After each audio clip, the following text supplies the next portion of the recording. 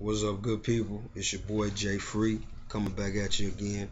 Once again, just trying to share information and knowledge with my people, hoping that those that are listening pay attention to begin to arise and wake from the sleep, and slumber, so we can begin to take back what rightfully belongs to us. Um, we've been talking about the Willie Lynch letter, and I'm gonna get back into that most definitely because we still haven't finished breaking it down. There's still more to the plan, and I mean it continues to unfold and tie into our current condition and the things that we face with yet today. But of course, I always hit on a little topic, and so now today we talking about the Supreme Court's decision to allow gay marriage.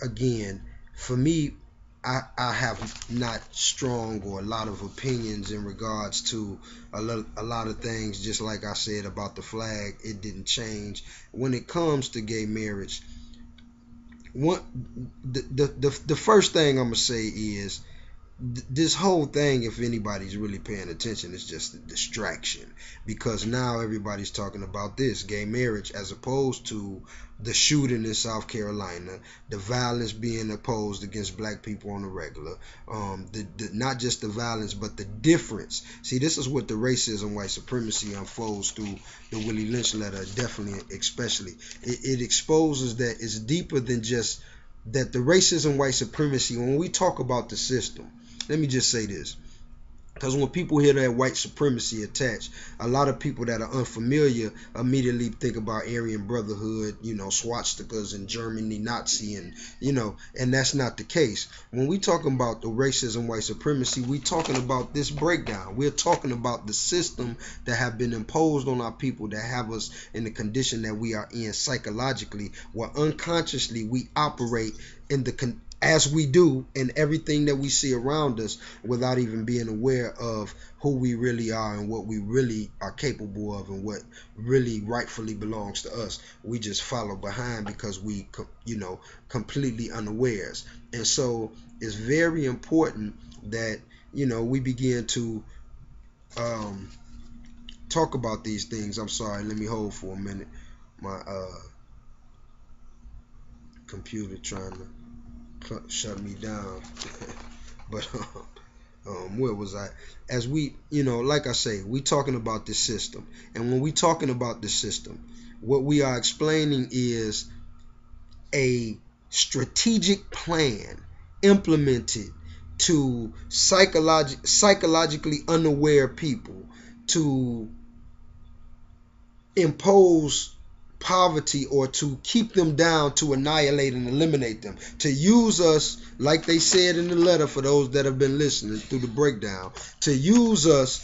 What did they say? And so y'all understand, for productive, so useful production for their business and pleasure, like they said. And so this system that have been put in play, it applies to every area of existence in every area of life. They use subliminal messaging. They use symbolism. You see what I'm saying? They control entertainment. They control media. They control the news. They control everything. You see what I'm saying? And so as this elite group sits atop, accomplishing what they're accomplishing, people unaware. And so when we talking about racism, white supremacy, we talking about a real deal system. So we're not just talking about removing a Confederate flag from a capital. We're not talking about who cares about whether they allow gay marriage or not. It doesn't matter. You see what I'm saying? These are all distractions that are in play to try to take away from what's really effective. Now, in regards to the gay marriages, again, marriage itself as an institution, who cares, man? I mean, so many years ago, again, without all of this, as just like everything else, just like our birth certificates, social security numbers, the marriage certificate as well falls right into line with the control system of manipulation, because there was a time when the marriage was only recorded in the family Bible or whatever book that you had, but it wasn't a requirement by law. Now it's a requirement by law, and now they've imposed that gay. So it's all the distraction. We won't concern ourselves with that because it's really unnecessary. It don't matter to the meat of the subject. The meat of the subject is really reparations and restitution for the things that we have lost you know what I'm saying, as a people in a community through hundreds of years of conditioning. You see what I'm saying? People have to understand how serious this thing is and the root of it and where it goes. Like I say, we're not just talking about, you know, a job. We talking about a people being eliminated and exterminated psychologically, our history, our culture, everything about who we really are, and them recreating it. So we're going to dive back into this Willie Lynch letter. You know what I'm saying? Yesterday we was talking about, we just broke down how they talked about the breaking process again with us, with the horse, and they talked about tarring the feather, tearing apart the biggest nigga with horses, having him ripped apart while he was set on fire, and then beating all the other niggas till they was doggone they're dead. You know what I'm saying? They talked about all of this, and we paid attention to this, and then they said in the process of breaking a nigga like that, then the woman she should come into submission. But remember, through the paper they also said that this the first generation, so don't focus on them, because they won't be as, they'll still have some touch to who they really were. You know what I'm saying? But if you do it right, then the next generation that they bring up will be what'll be more effective. And then what did they say? They said through the process of this breaking, I'm just doing a quick follow for those that's catching on late, we reversed nature by burning and pulling a nigga. But they said, so what they had left was, they said the male image was destroyed, and it caused the woman to be moved from a psychological dependent state to a frozen independent state.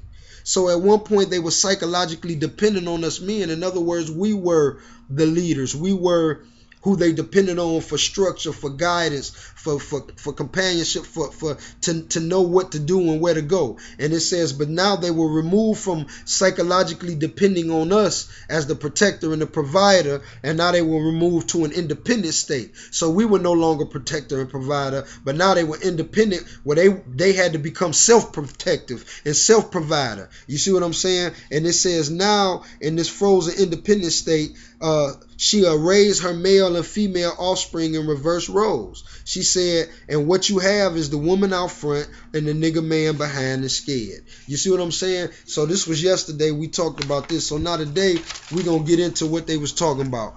So this is, again, the Willie Lynch. I'm not making it up. I can't make it up. It is what it is. You'll research it. I'm going to put it online, I guess, at some point, put the actual paperwork online for people to read it so they know it ain't made up.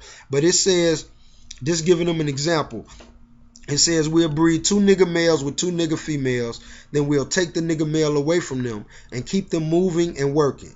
One nigga female bears a nigga female and the other bears a nigga male. Both nigga females being without influence of the nigga male image, frozen with an independent psychology. What we just talked about, what they said the condition was of breaking us. This was the process. Now once we're broken and the woman has been tested to make sure she's submissive, it says now you bring them broken niggas, the ones that was beat damn near to death, to where they been beat into submission because they scared that they could be ripped apart and tarred and feathered and set on fire and ripped apart. You got to understand how you can fight back to that. Ain't no, you ain't that tough. They done took the biggest nigga. They done took Debo already, tarred and feathered, ripped him apart. So now that the nigga scared, they bring him back for breeding purpose only and breed him back to the female. So now she's broken. They get rid of the nigga again. He done birthed them like we dogs. You see what I'm saying? Like just like the horse, like they said. So now the women birth, and they giving an example of the 2 females because they want to use the male and the female. So they say now one bears the female and one bears a male. It say both nigga females, now that they in this state that we talked about, without the male image and with being frozen independent psychology. Now the male is no longer the provider and the protector. Now I have to worry about myself. So now they say they will raise their offspring into reverse positions. The one with the female offspring would teach her to be just like herself, frozen with an independent mind state. I got to take care of myself. You see what I'm saying? And the white man as provider. And then it will raise, and notice it says independent and negotiable. We negotiate with her, through her, by her. We negotiate her at will. This is what he says in the paper in regards to the woman. And like I say, she's broken. She's got an independent psychology. The black male can no longer be her protector and provider because he knows if he steps out of line that he'll be completely destroyed. So now she's left to fend for herself. And in this condition, the white man now negotiates with her because she looks up to him and thinks he's there for her and her provider, and thinks he can protect her because he the one that hold her life in his hands. You see what I'm saying? And so now you apply that to the day and everybody's favorite scandal and Olivia and this and this and that. You know what I'm saying? And you see how the image is continually portrayed and how it's passed down through the generations. And we have actually grown up like this through the years, and we don't understand what's going on. It's the conditioning of our mind that have taken place within our community, while brethren is acting like animals because we being treated like animals. You see what I'm saying? They only allow who to get through who they want to get through. So anyway, it says he'll teach the female to be just like herself and be where we can control her. And it says, but the one with the nigger male, now watch this though, because this will be, remember the first generation of niggas was broken and they was used for, but now notice what he say. Now with the nigger male, because she's in a frozen subconscious fear for his life, afraid that she know if he grow up, so she trying to raise him to not have no inkling to go against master. You better not never think about saying nothing to the boss. You better always be in line. You see what I'm saying? Because she's subconsciously afraid of his life because of the breaking process. And because of this, she will raise him to be mentally dependent and weak, but physically strong.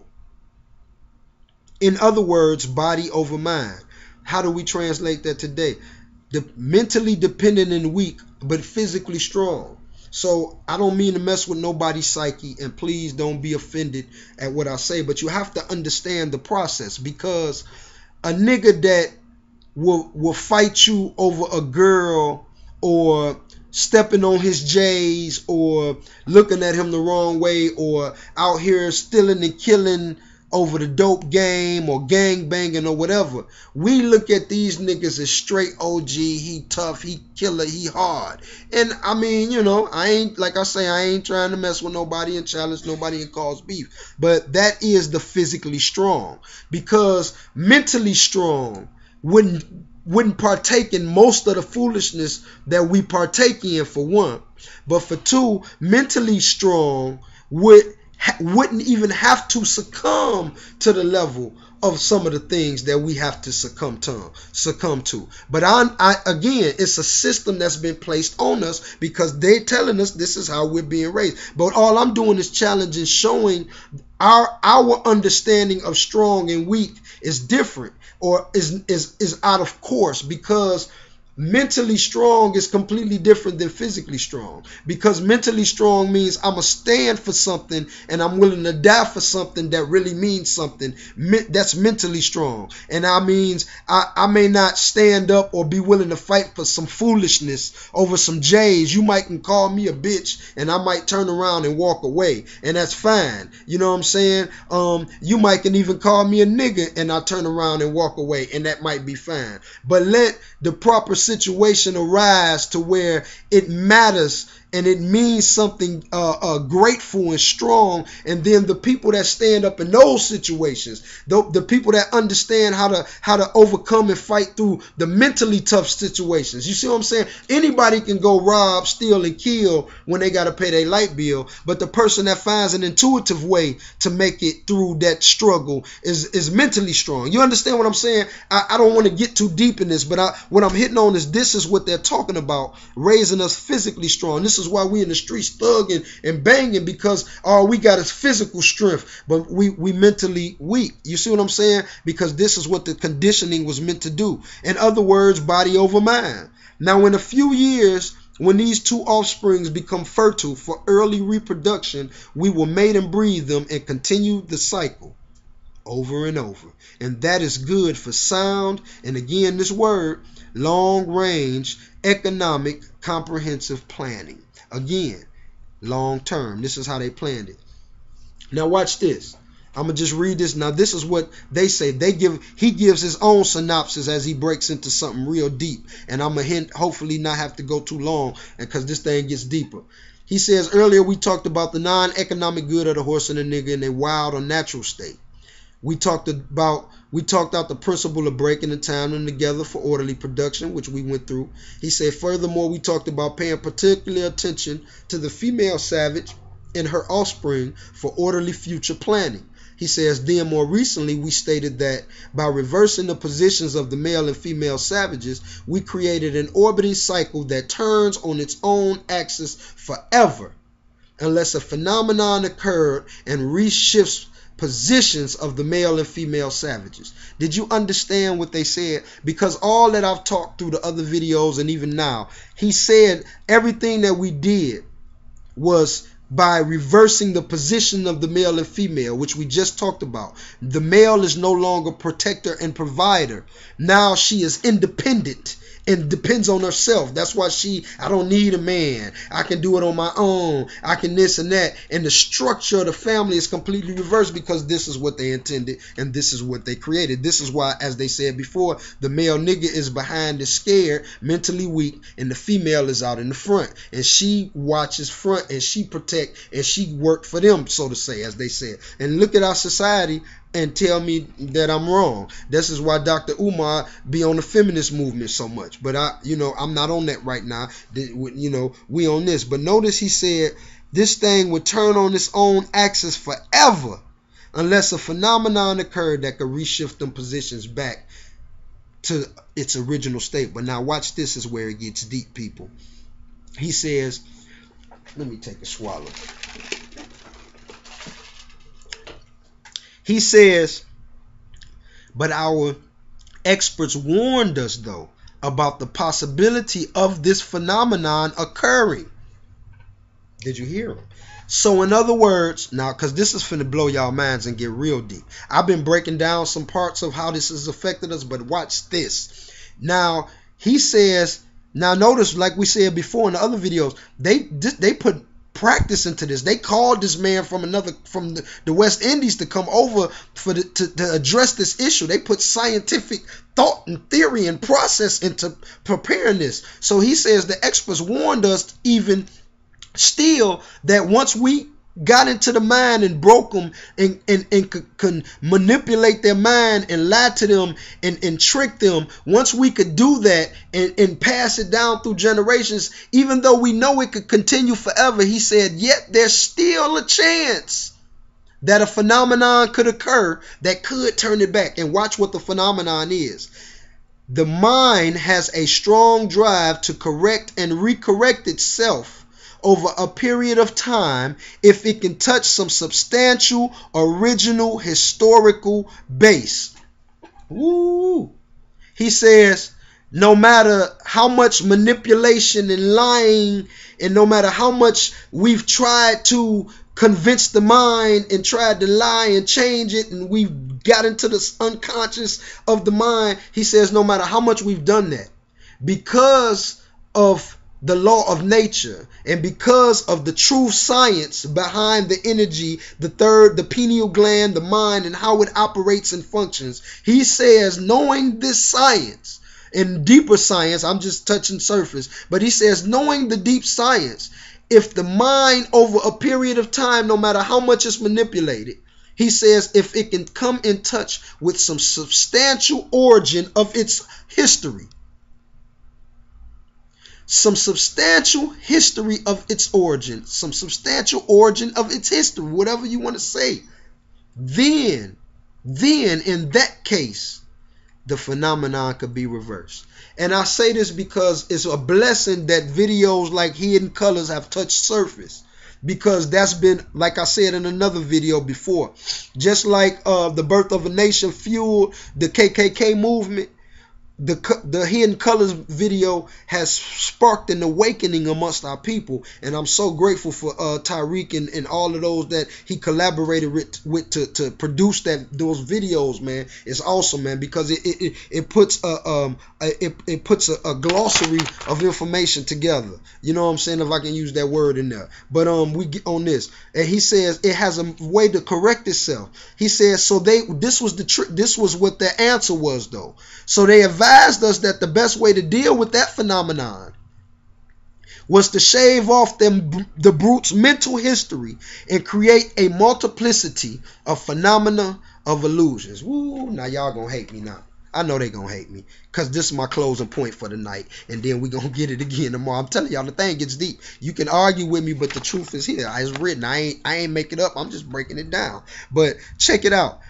The best way to deal with a phenomena. Now, y'all know, listen to how deep everything was we talked about. But he said, so the best way for them to deal with it was to shave off the brute's mental history and create a multiplicity of phenomena of illusions. So now I present to you Christianity, Islam, and so on and so forth. And what happens is now, even when you present something like Hidden Colors with all of the factual evidence and information that can be researched once you watch the videos, and all of the information that's even presented within the videos, and all of the credible people that spoke out and that had come to an agreement, people still love Jesus. I still love the Lord Jesus.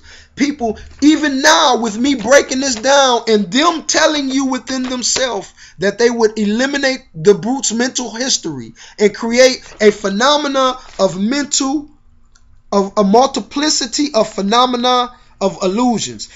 Again, in what language or galaxy would you imagine that to mean? But we are going to give them the Bible and Christianity because that's the way, the truth, and the life. Please make it make sense. I'm going to go into talking about Christianity because for those that don't know, I'm a former preacher, so I know about the thing. I'm just talking about, see, I try to break things down to its simplicity to not make them so complicated. It don't have to be deep. You see what I'm saying? Things are deep, but they don't have to be, because it's really simple when you get to it and get to the meat of it. See, I dig to the meat. So I got information, but I dig to the meat. This letter right here, look how much information we can pull out of it because it ties to everything. But notice what they said. This was their answer, was to create a multiplicity of phenomena of illusions so that each illusion would twirl in its own orbit. Something similar to floating balls in the vacuum. And this is what I'm saying, people. So I'm ending on this point for this evening. But look, man, it's a plan. It's been devised. I've broken down ways in these couple videos, and even I've talked about things in the past in my other videos. We have to begin to open our eyes and pay attention to the things that are happening around us, because everything is evident. Like I said, it's simple. We don't have to make it deep. We ain't got to be deep. That's why I can talk like this. I know how to properly articulate the language that's necessary for the crowd or the people that it is that I am, engaging myself in conversation with at the time. But man, I talk how I talk because that's who I am. And there's no need for me to flip the script and try to be something that I'm not. I can go as deep as necessary. Like I say, I'm a former minister, so a former preacher, licensed and ordained. I mean, I can put on shirt, suit, and tie, and all of the works, but I come raw just as I am, because this thing is simple, and I'm trying to reach the raw and just as I am people, because this is what it's about. So again, it's your boy Jay Free coming at you. We talking racism, white supremacy, Willie Lynch, breaking it down. People wake up and understand it's been a plan. They have devised that Christianity is a lie. It is a multiplicity of phenomena of illusions. It is a lie. Peace. I love y'all, man. Be blessed.